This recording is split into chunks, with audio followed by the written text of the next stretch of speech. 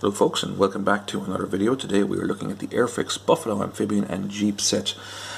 This is in 176, although it does state 172 on the box, as Airfix used to a little while back. It comes with one flying hour, as you can see, rather strategically placed right in the middle of the image there. If you wanted to cut that out, unfortunately you're going to destroy the box top, but hey, there you go.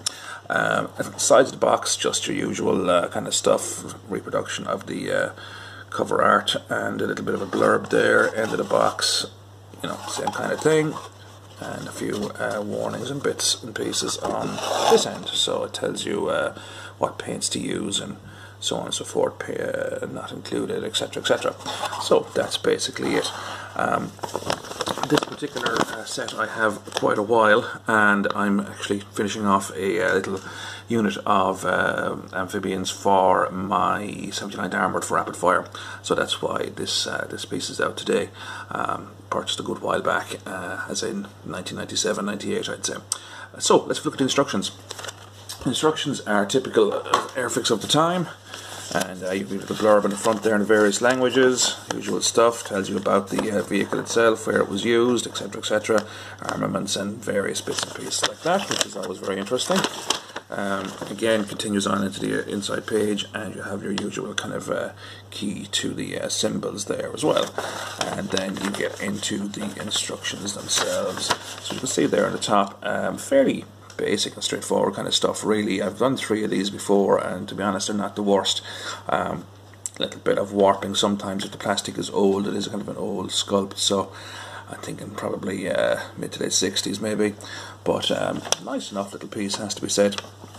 As you go down along there, you put the hull together and so on and so forth. You put your various bits and pieces in, and you kind of put your MGs in there. You've got a couple of 50 cals or maybe 30 cals, and you have looks like a 20mm, and your tracks and stuff go on then as well.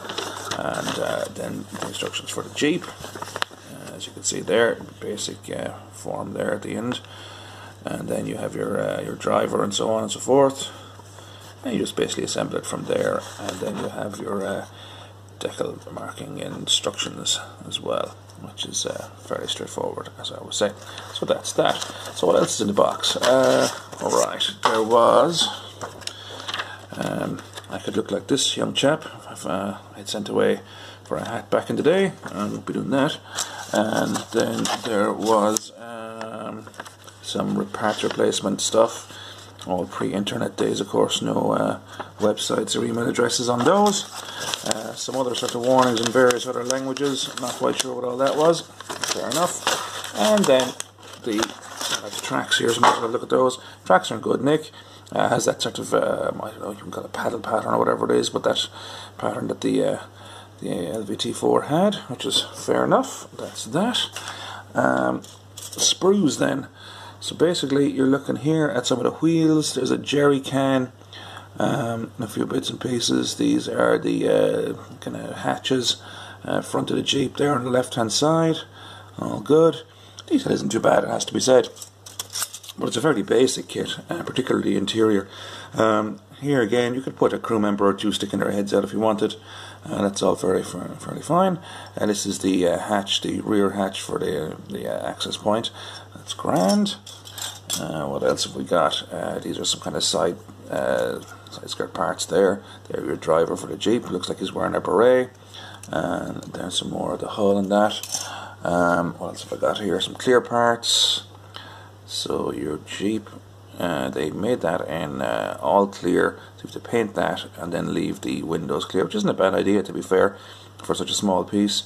It's a bit thick and sort of, there's a lad I was in school with had glasses like that, but anyway.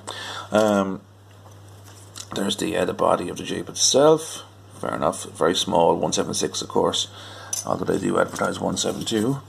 Then you've got some side pieces. There's one. Fair enough, wheels go in there, a little bit of trim and tidying up to be done there, but that'll be okay. And there's the other one, that's alright. And here we have some other sections there as well. You also have your wheels for the Jeep, your steering wheels, your leaf spring suspension there as well, very interesting. Some other bits and pieces there for the LVT. and then you have they are your 30s or 50s. I'm not quite sure what they're supposed to be. They're very poorly detailed, I have to say. Very basic, but you know, it's okay. There's the detail on the side there, if you can see that. It's not the worst for a kit that of its age.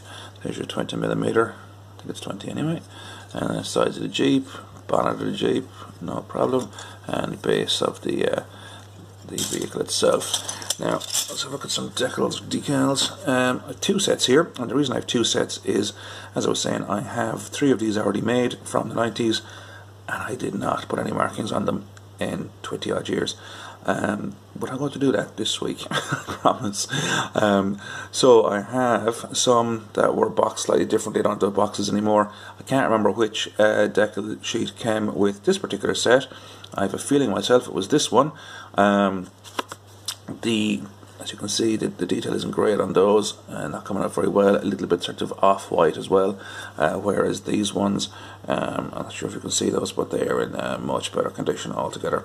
But that's fine, no problem. We'll make the best of a bad lot with that, and that'll be my 4 LVT4 Buffalo Amphibians sorted out. So I'm going to crack on and get the final one assembled, and do the markings on the other 3 and this one, and I'll be ready to rock and roll for my 79th Armoured. So we will talk to you then. Take care, guys. See you in a few minutes. Okay, so we've returned with the completed models. So in the foreground there, you can see the Jeep. I find the Jeep a little bit fiddly to put together, but that's probably because of my awkward fingers. I have painted the guy driving it there sort of in British Army colours. As I say, this is supposed to be 79th Division. 79th Armoured, so it would be British uniform in that regard. The Jeep itself, fairly straightforward little thing. As I say, it's just I find it a little bit fiddly and things small like that, with my failing eyesight at this age. But at the end of the day, it's a Jeep in the story. It's nothing too dramatic. Unfortunately, there's no machine guns with it or anything like that. It's just basically a Jeep and a driver.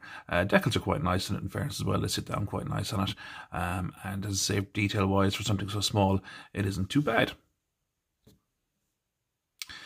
The LVT itself is quite a nice build, a little bit awkward in places here and there. It's not particularly well detailed, as I might have mentioned earlier. It is a very, very old kit, in fairness, one of the Airfix ones from the 60s or 70s. But it's quite nice, and if you were into detailing kits as well, I mean, it's a good foundation for you, that kind of thing, or converting it to the other formats of LVT. As you can see there, I put the 2 30 cals, I'm pretty sure they're 30 cals, and the 20mm on. Did a kind of a black with a bit of kind of a weathered sort of an appearance on them as well. The paint colour itself is 86 green for the as per the instructions for the actual vehicle itself.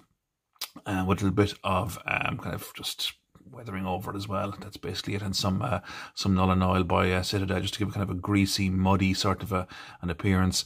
The markings themselves aren't specific to 79th Armoured, but I just threw them on anyway because these are for wargaming and they will be used in other war games. You know, I could be doing something for the Pacific, I could be doing whatever, D-Day, anything at all. And at the end of the day, these will be used in them. So just used a bit of kind of mud and bits and pieces like that on the tracks and wheels, and kind of spattered up the side of the vehicle itself, and that's really it. Let's have a look at the back of it there as well.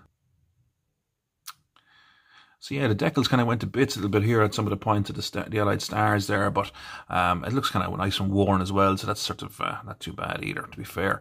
I'm not too worried about that. As I say, not much detail on there, but that's where the ramp would drop down. I was trying to put it in a situation where I'd be able to manoeuvre that ramp up and down if I so wish, but that didn't seem to be quite possible, so I just left it in the fixed position. The other side of the vehicle there, again, pretty much same as the other side, as I say. A little bit of a fit issue here as well, and a little bit on the same side as well, on the other side, should I say, as well. Just unfortunate, just the plastic was a little bit uncooperative, but there you go. That's what you get with these kits. They're quite old, so sometimes you'll be fighting them, and sometimes they'll go together like a dream, but that one just wouldn't cooperate exactly as I wished it would in this area here. But as I say, we'll live and learn. Just put the vehicle on its side there as well, so you can see the interior is rather Spartan to say the least, and there's not much going on there. But at the end of the day, they're they're a very basic old kit, and that's what you get with Airfix a lot of the time. Just looking at the front section of another one here, what I've done is I've left the this door open and put a crewman there. That crewman is actually a British, Matchbox British infantryman. He's the guy throwing the grenade. If you've ever seen my video on that, you'll see what that guy looks like. Basically just to have a little crewman there, and because they're 79 armour, they'd use the British infantrymen there, just to have the helmet poking out there. That was actually harder to do than you'd think, because I decided as an afterthought I'd do it. I was going to, then I wasn't going to, then I decided I'd do it again. Anyway, so that was a bit awkward putting that in there, but I was quite happy with the end result. So there we go. There we have my 4 LVT4s for my rapid fire. As I say, it's stipulates 4 in the rules for a battalion of 79 armoured. So I'm ready to rock and roll and try and maybe cross the Rhine with Operation Varsity or something like that. So myself and the young lad will get to it over the weekend, I'd say, and there'll be a few dice thrown, and we'll see how we go. So that's it. That's basically the Airfix LVT4 Buffalo. Amphibian and Jeep, of course. Don't forget the Jeep part. As I say, it's an old kit. I quite like it, in fairness. It's a cool looking vehicle, and you know, as I said, something that doesn't pop up on modelling sites very often. You don't see an awful lot of people modelling those, but at the same time, I think it's a cool little vehicle. And the Airfix one, whilst it's old and has its faults, and like anything like that from Airfix, I think it's well worth it, and a great little foundation if you were to do a bit of kit bashing, I say, as well. So that's it, guys. That's our review on that particular vehicle. So if you'd like and subscribe and all that business, that'd be wonderful. Thank you very much, and we shall see you soon with a new video.